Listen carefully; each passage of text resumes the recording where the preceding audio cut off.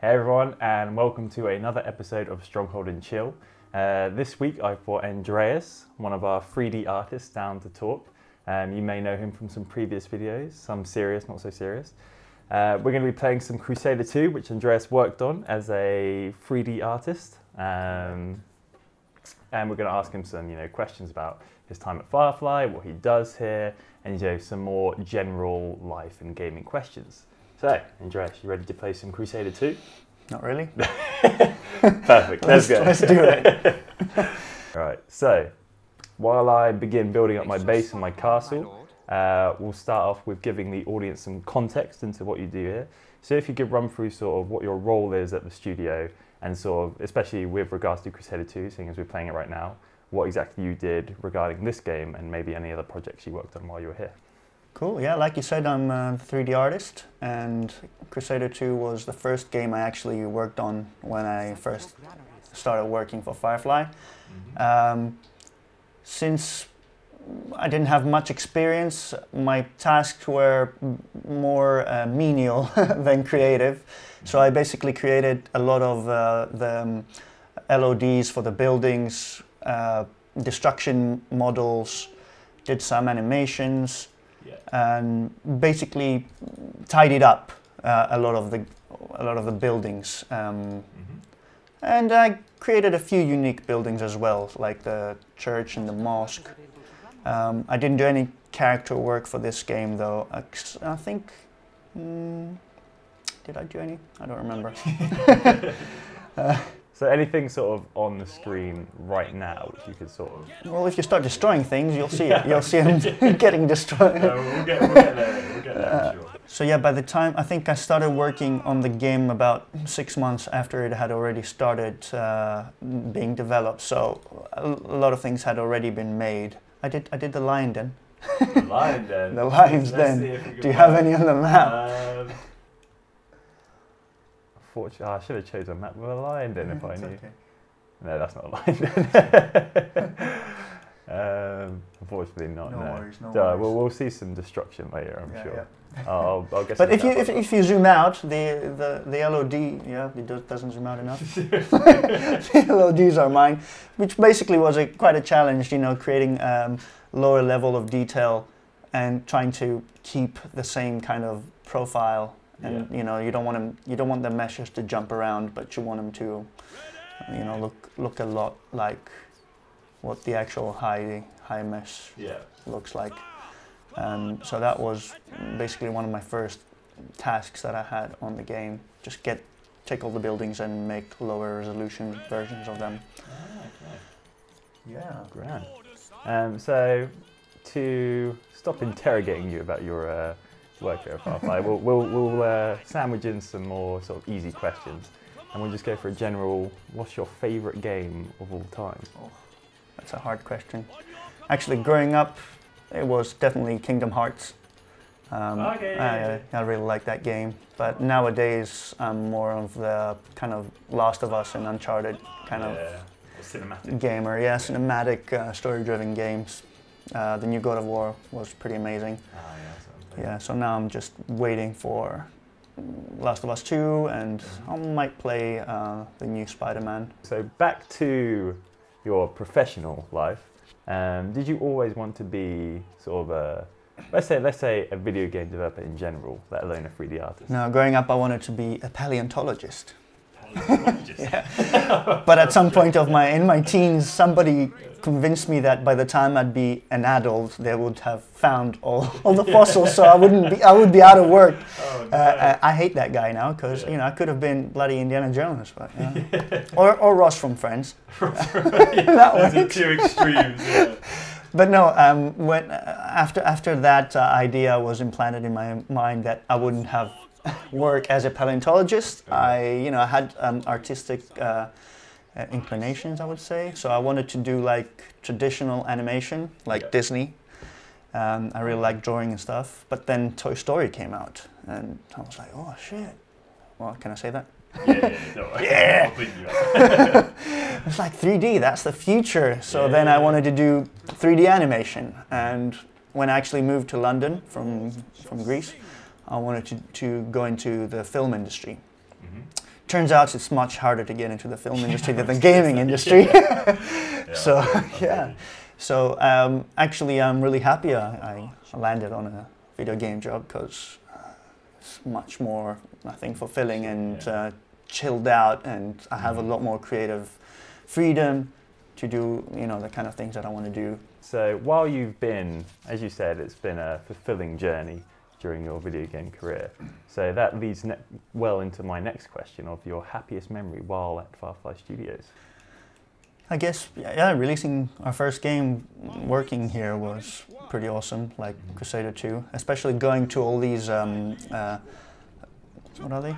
Conventions, not festivals. Yeah. Gaming conventions, and seeing people play them and, you know, see joy in their faces. You know, changing the kinds of, like, I worked on MetaMorph after Crusader, which was pretty awesome because I really like designing creatures. That's my #1, basically, thing that I like doing is monsters, as you can. None of them were directly inspired from your tattoos, were they? This is the Dryad that was supposed to be in MetaMorph and was replaced by the Fire Nymph. So Fire Nymph was supposed to be a tree creature, and as soon as I tattooed her on my shoulder, we changed it. So thanks Firefly. No, it's not like it's permanent. Oh. To sour those memories, could you tell us your worst memory? I guess, yeah, that one was tattooing a character that I worked on, and then decided that changing completely. Well, it's not a completely new look. The face looks very similar. It's just a little bit more fiery and less tree-like. But no, I don't know. I don't have regrettable memories. I don't know. People leaving. I don't know. I haven't told you how I ended up here. If you want to know that, that's... Oh, that was actually my next question, Andreas. Would you like to tell the lovely audience how you ended up at Firefly Studios? What's the word when you know people and they get you the job? Nepotism. Nepotism. No, I actually... I moved here and I was looking for a job for about 3 to 4 months. And I had a friend who worked here, Kel, used to have my job, and he decided to move on, and he introduced me to Simon and Ben and Paul, and we had a sit down. They enjoyed what I did before, like my demo reel, my vibe. I don't know if they enjoyed that. I'm very unlikable. So talented. God damn. Yeah, I mean, my work spoke for itself, and they hired me, and it's been, I think, almost 6 years now that I've been here. Fair enough. So what would you say to sort of a younger you who would say was trying to become a 3D artist, and that was their one goal? What would you say your one piece of advice to them would be? It's your work speaks for yourself, basically. So it doesn't matter if you have a degree, it doesn't matter if you know people, to be honest. If you have a good enough demo reel, you'll get a job. So again, to reel back from the professional chat, we'll go for something more general and ask you your favorite musician of all time. I don't have a favorite. I don't know. That's a hard question, man. Do you have a favorite musician? Apology. You suck. No, I mean, I listen to some like hardcore metal kind of music, so I have favorite bands like Killswitch Engage, Atreyu, and stuff like that. But I like the screaming, you know. It gets me going. But no, nowadays I've broadened my musical horizons. Like I listen to pretty much anything that I enjoy the melody of, and you know, if it sounds good, I'll listen to it. Moving on, could you take us to a typical day in the life of a 3D programmer? Or 3D artist, sorry. Excuse me. Do not confuse me with a programmer. I can't program. Our job is very milestone driven, so I will have tasks to complete, and you know, I'll get into work, switch on the PC, get a coffee. We'll get deeper. Don't sleep, guys. Don't sleep. But no, I usually, you know, if I have to animate, like right now I have a lot of animations to do and a lot of characters to animate, you know, walking, running, attacking, dying. Yeah.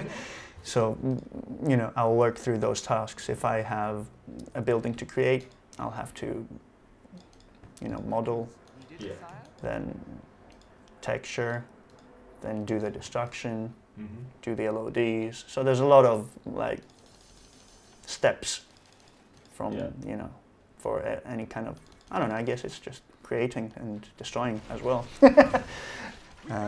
It's very creative. It's very, usually, you know, I just put on music or YouTube in the background and I just zone into or zone out of and just create. Yeah, and once every, you know, a couple of weeks we'll do meetings, Skype meetings to discuss what the progress is and what needs to be done. Simon will come around to see what I'm doing and give me feedback. Ben will also give me his feedback, our lead artist. Everything kind of goes through him to make sure that we have a cohesive look. So I feel like this is a question every gamer likes to know about another gamer, and that is, what is your highest number of hours played in any game? And this could be before sort of hours were logged, if you just had a I mean, I remember from, I think it was Final Fantasy X, I had about 650 hours logged, and I don't know if that's a lot. I don't know what kind of... I've got more in some games. We'll wait for my episode before I Yeah, definitely want my time back. That's fair enough. Well, while we've still got a little gap in his castle here, I'm going to send my troops in for a final assault, because we're now ending the list of questions. And with our final question, I want the people at home to know what you're going to do with the rest of your day. What are you going to do after this interview, Andreas? I'm working on new animations for all the troops, so hopefully, you know, if you don't like them, that's on me, and just don't comment about it. Just keep it to yourselves, okay? I'm working hard here. I'm trying my best. It's really hard when it's a tiny character. You have to, you know, kind of accentuate, like. Yeah, just go with it. I don't know. It's trust me, doing a small, tiny screen character animations is much harder than doing big, polished, like cinematic. I think, because you have to show the emotion through, you know, 10 pixels on the screen. I don't know. All right. So, as our final batch of swordsmen try and finish the rat, unfortunately, he's just surrounded by a whole lot of. Yeah, I don't think he's gonna do this. I don't think it's gonna happen, but at least we got some action out there, and we'll just. We're gonna quit. Oh yeah, we're gonna finish this. Oh no, we got a time limit on these things, Joe. Have to get back to work. What time is it? Yeah, in so many of these videos, we never finish. Don't worry. But we will end with a failed assault and a reminder to everybody watching to subscribe to us here on YouTube. Actually, first I should thank Andreas. Sorry, how uncouth of me. Thank you, Andreas, for joining me for this episode of Stronghold and Chill. Unfortunately, we couldn't defeat the rat in our allotted time slot, but I'm sure you guys can do that at home, loading up Crusader to yourselves. And if you want to see more episodes of Stronghold and Chill with other developers, make sure you subscribe here on YouTube and hit that like button to show us you like the series. And if you have any precise developers you'd like to see me bring down here and interrogate, then put them in the comment section below, and we'll see you next week for another Firefly Studios video. Thanks for watching.